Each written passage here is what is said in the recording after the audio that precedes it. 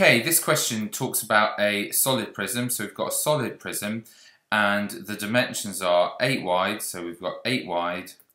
We've got 5 in depth back. We've got a height of 2 here, width of 4 here, and a height of 3 here. On the centimetre grid, square showed the side elevation. So we're looking at the side of it. How would it look if we were looking at it from that direction? Okay, so what would we see? Well, think about this. We would obviously, we would see some form of rectangle because look, we would be looking at it like this. And we would see something of that sort of shape there because we're seeing this here and we're seeing this here. We would have no concept of the depth.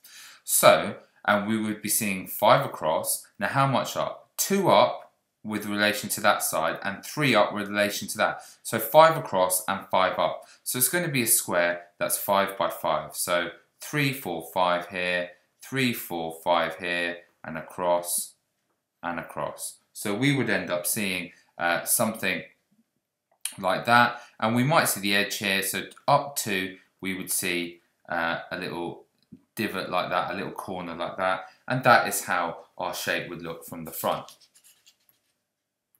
From the side